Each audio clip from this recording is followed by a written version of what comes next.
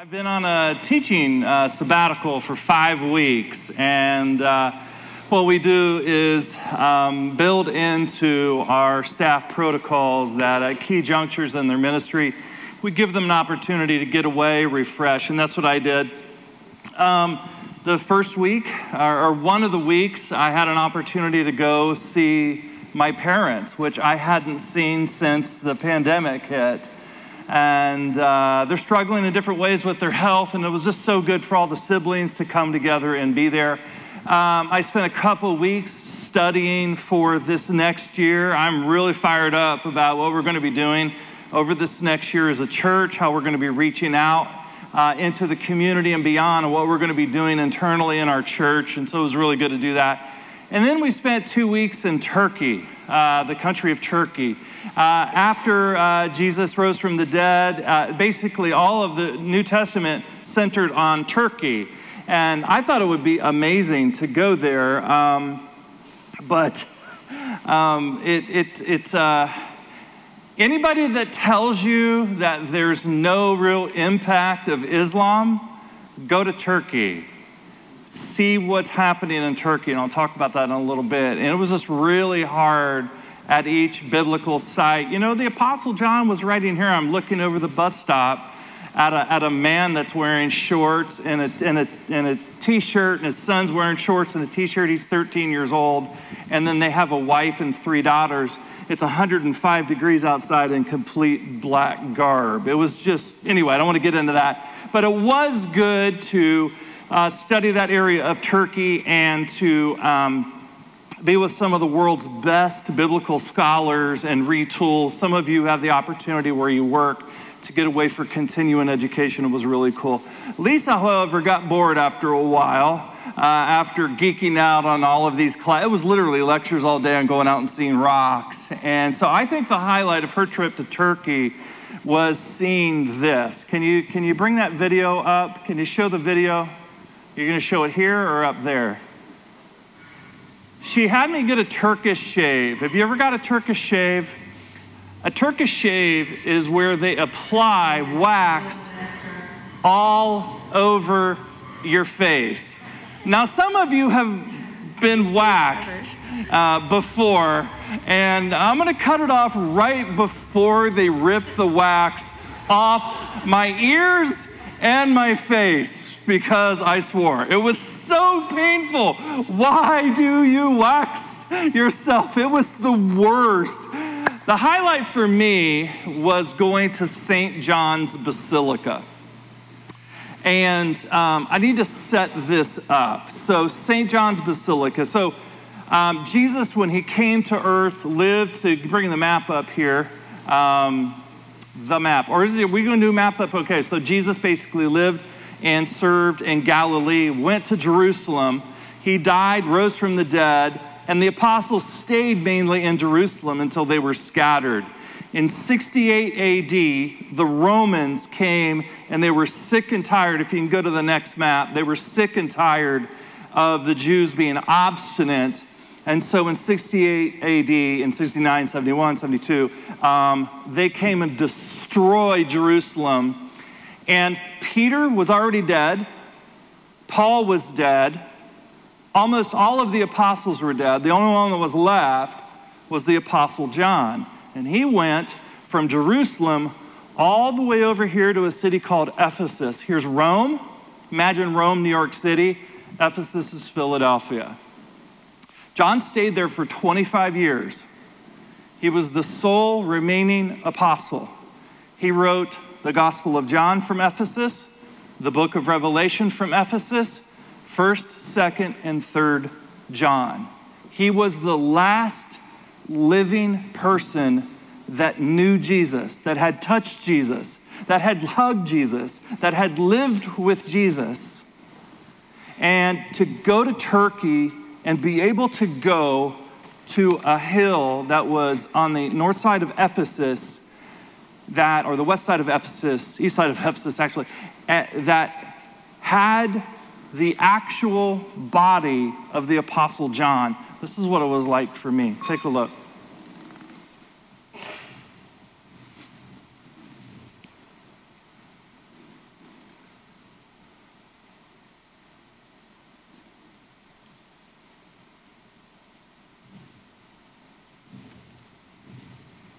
This is St. John's Basilica.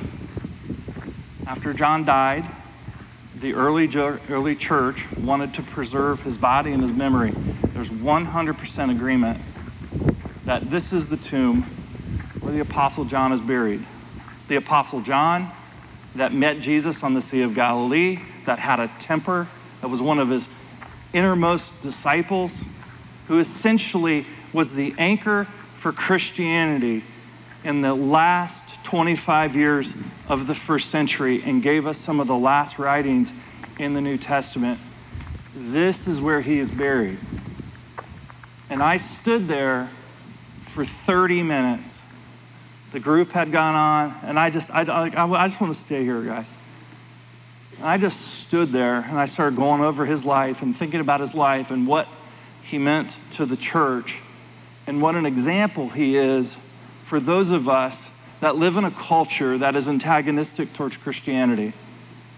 A culture that beginning in first grade, all the way through the end of college and on the media, that is antagonistic and anti-Christ in almost every way. He had the exact same experience. We're starting a new series today called Believe This, and it's on John's, at the end of the New Testament, it's called 1 John.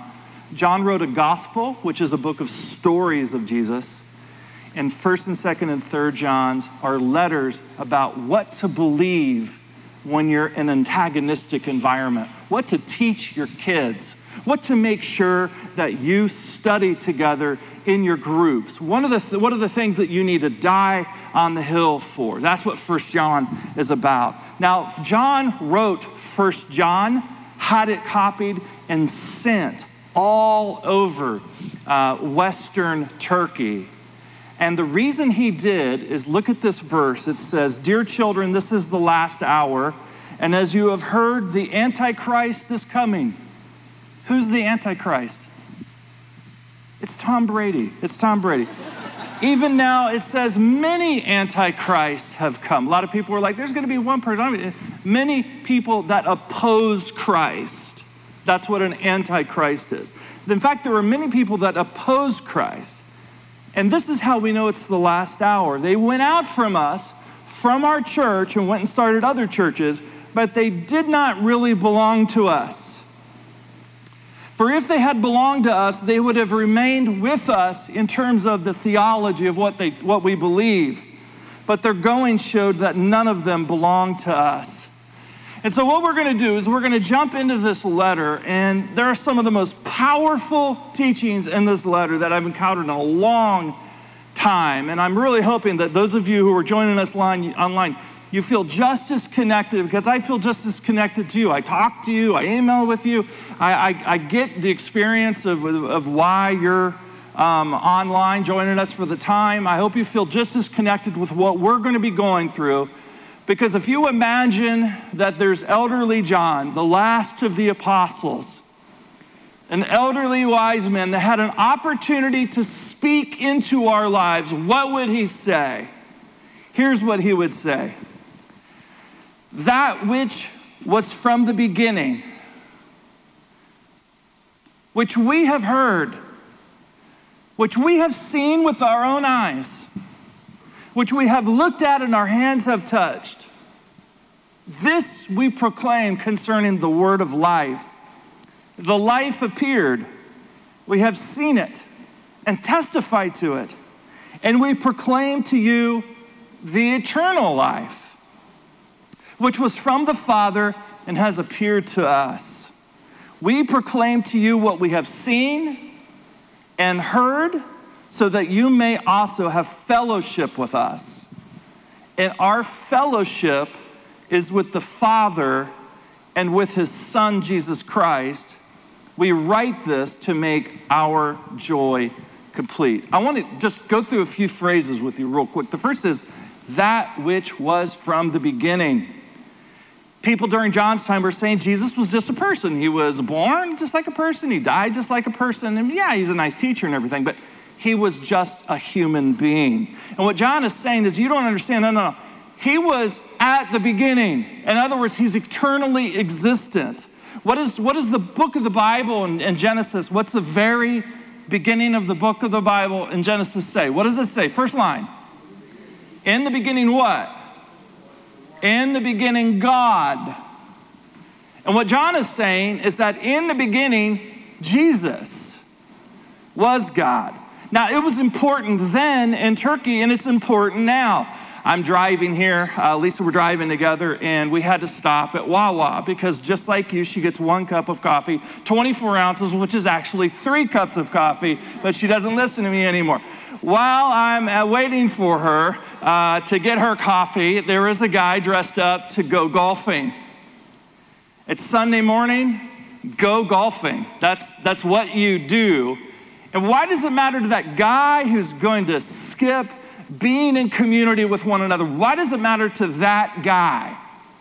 Because Jesus is not some teacher, some nice teacher that teaches values that you can get around to, thinking about every once in a while and teaching your kids values. Jesus is God, and he has a claim on your life. Unlike all the religions on the world, he is the one that created you. He is the only one that has the ability to help you experience life as it was meant to be. And I'll tell you right now, it's not golfing on Sunday. Trust me, you're not that good. I get wanting to have a place to have an outlet and that sort of thing. We all need to have ways that we can get out, we can have outlets, but we need to have priorities because he is the priority. Now, why does it matter what religion? Every single religion that's ever been created on the planet, other than Christianity, was created by human beings. I talked a little bit about Turkey. I remember being in Cairo, Egypt, 110 degrees outside. Here's a man, his son, his 2 daughters, and his wife, and they're completely covered head to toe. God loves Muslims. I love Muslims. I hate Islam. Because what it does to women. We were in Turkey. We go to the Hagia Sophia, which used to be a church, converted to a mosque. We go to the front, and Muslim men are praying up front, and Lisa asked the question, where are the women? The women are in the back behind the shoes that we took off. Now, it's not just Islam, it's this. When humans make up a religion, it always becomes a tool of oppression. Always. Someone's going to lose when someone makes up a religion. But if Jesus is God and he is eternal, it's not a religion. It's life. It's not a religion. It's not rules. It is life. I would encourage you, for those of you who are skeptical about this and you think I'm just blowing you smoke, right? I would encourage you to read John Ortberg's book, Who is This Man? Where he documents in detail the last 2,000 years of what Christians have done in every continent to make life better for people. You get rid of Christianity, this world's going to kill itself. Look at what John says next. Which we have heard, which we have seen with our eyes, and which we have looked at and our hands have touched. I love this picture, this image of John walking along the Sea of Galilee, putting his hand on Jesus' shoulder. Jesus pushing him in the water, laughing. Having a good time with one another. Teaching is like, I knew him. These other people that are teaching things that are contrary to good teachings from the Bible, these people have no idea what they're talking about. I knew him. Get this teaching out, John is saying. I love what he says next. This is why it's important. This we proclaim concerning the word of Zoe in Greek, life. The life. 3 times it says here. Concerning the word of life. The life appeared, which we have seen and we testify it, and we proclaim to you the eternal life. When John talks about life, he's not talking about having a pulse or losing a pulse. He's talking about experiencing the reason you have a pulse in the first place. A lot of you are here and you're new and you're asking yourself, I came to kids camp, why do these people go all the trouble? They're spraying water and that sort of, why are they doing that? That's because we know you're alive, but as Paul says in Ephesians chapter 2, you're dead. You're dead inside. Yeah, you have nice things, you go on vacations, you look attractive, you look like things are going fine, but you're dead inside. And John is saying, he came to give us life. You're like, I'm already alive. And he's like, that's not the point. It was so good to go back to Columbus and be with my mom and dad. My dad has been struggling. His renal cell cancer has been metastasized, and he's been struggling with cancer for 14 years. You want to know what Jesus is like? Go spend time with my dad. I have never heard my dad complain one time. My mom has a small tumor in her brain. Her vision is occluded. We go out to dinner on Friday night, and it was her birthday. So my sister found an Italian restaurant in Grandview Heights, which is it's a nice area of Columbus that used to be close to where she lived. We thought that she would really enjoy that. And so we ordered, and then I said, let's just go around and share what's your earliest memory of mom or your most memorable or funny story. And we laughed for almost 2 hours. And the reason is it wasn't just nice stories and stuff like that. It's that my mom and dad met when a man came knocking on my mom's door and said, I'm starting a church in this area, and I need people to help set up. Would you be willing to come on Saturday and help set up? And so my mom, at 14 years of age, helped start a new church. My dad visited this church, the youth group, and he saw that he says, quote, the girl with the cute legs. And they dated through high school. They got married. They had us. Church planting was in my blood. What we experience when we get together as a family is life in the midst of difficulty. See, when you think of eternal life right now, what you need to think of is that for those of you who are disciples of Jesus, you already have eternal life. But it's like being in a big mansion where heaven is just in the mansion, we're over here, but there's just a door that's closed. It's the same life. True joy is something that the world can't give you, and the world can't take it away. See, what we struggle with in this culture, oh my gosh, I've struggled with this, is the when-then syndrome. When-then. When this happens, then I'll be happy, right? When this happens, then I'll work on my marriage. When I get done with school, then my life will begin. When I get into 3rd grade, then I will work on my character. When I get into 10th grade, then I'll stop drinking. When I get married, then I'll be happy. When I get divorced, then I'll be happy. When I lose weight, beat this disease, get that procedure, get that job, move to that place, fix that problem, then I will be happy. Look at what John says next about this.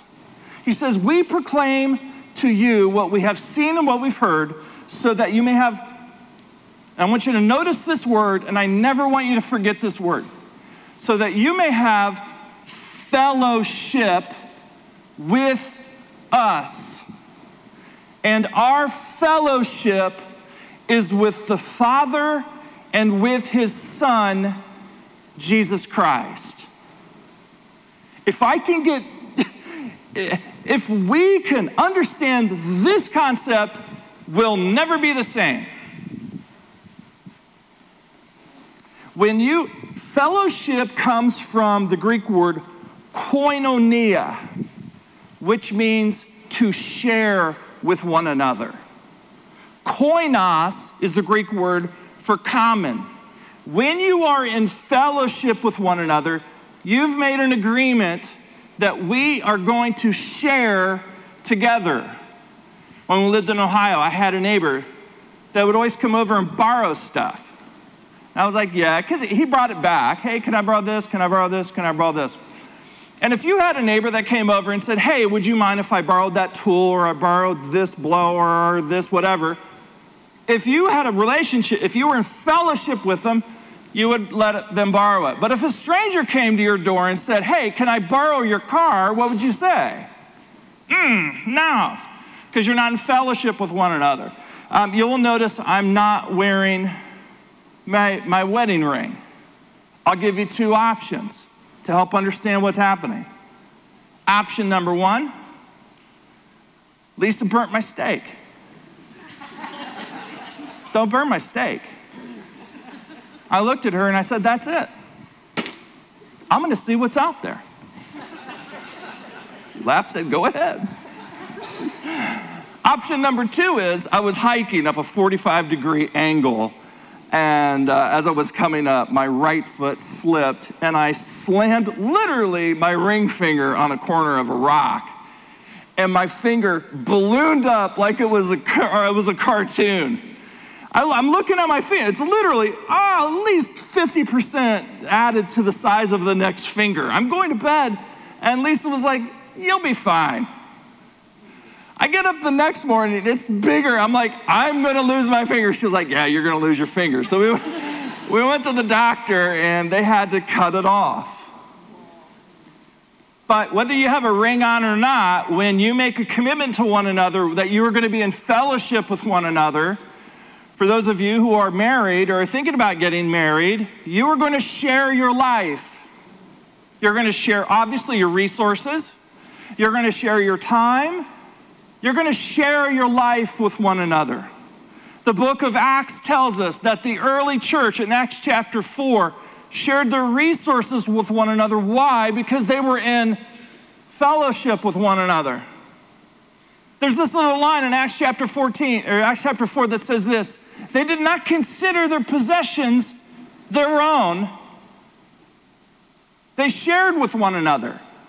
Now, obviously, you can do that when you're in a group and you're living in fellowship with one another. You're probably not going to come and someone says, hey, would you mind clearing out your bank account for me?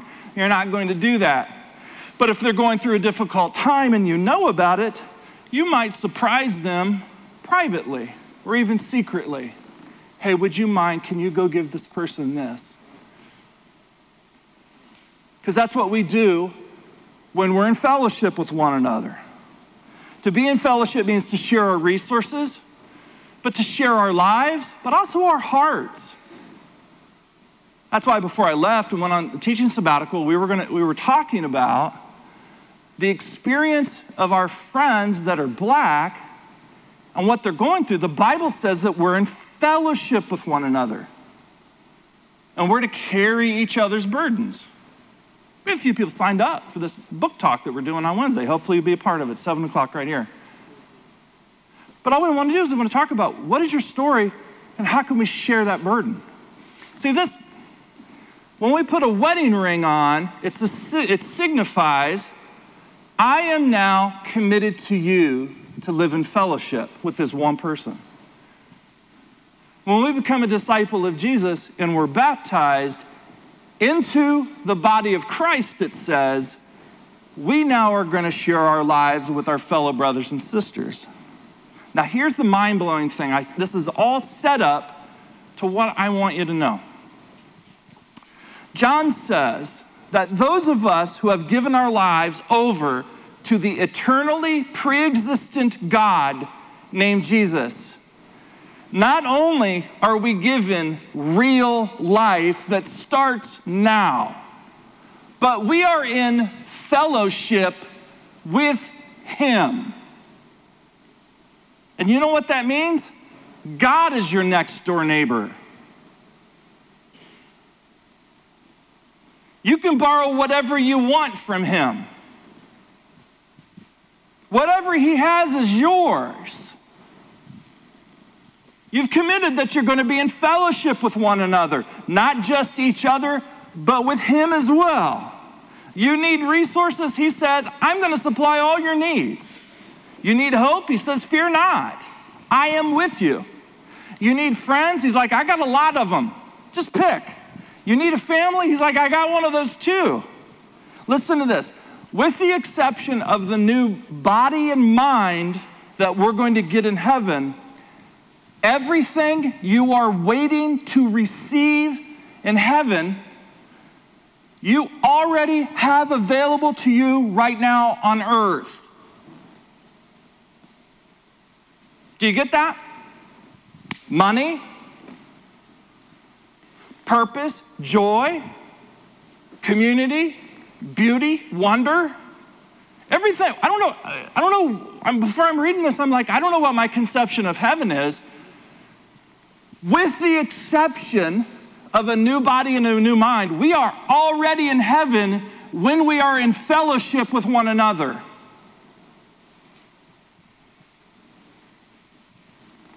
How many of you have been in a Bible study? How many of you have been in a conversation with someone that is a fellow believer, and you're thinking to yourself in the middle of this is what heaven is like. You've been in the middle of a song, incredible arts ministry that we have here, from the tech team all the way to the back.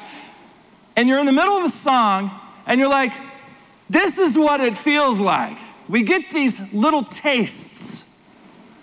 But the reason we don't experience that more and more and more is we don't actually realize that we are in fellowship with God right now.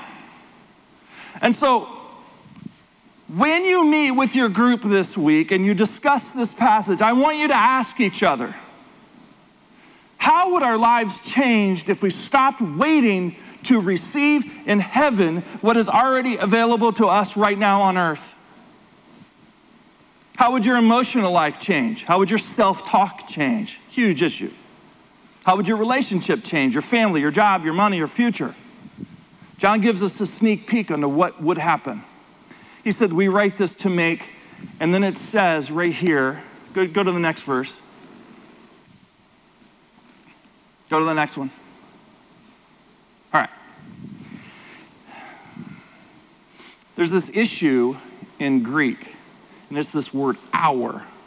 And they don't know whether to translate it our, joy complete, or put a Y in front of it and translate it your joy complete. And all the manuscripts that come down, half of them are like they put your, and half of them our, which is the difficulty of this word.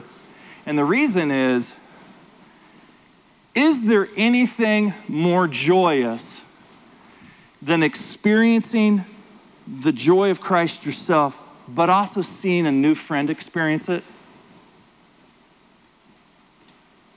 And so John's like, I write all this stuff to make your joy complete, but dang it, I'm making my joy complete right now as I talk about it. In other words, this truth about Jesus is complete, not just when we experience and we hold it into ourselves, but we're going to go tomorrow into our mission field.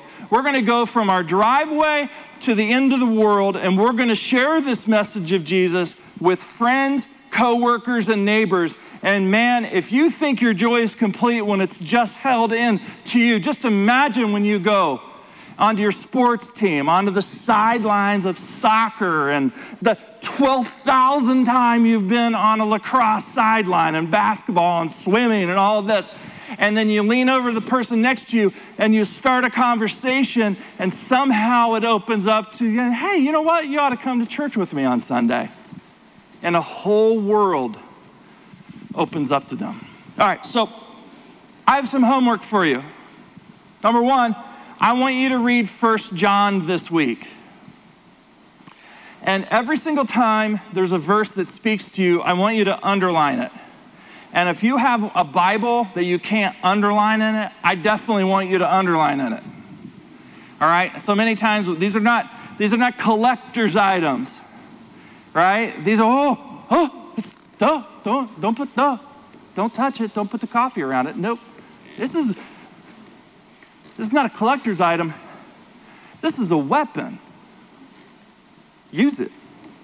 Second, I want you to be here next week. Now, if you're going to go on vacation, you're choosing to go to hell. No, if you're not going to be here, definitely want you to watch online.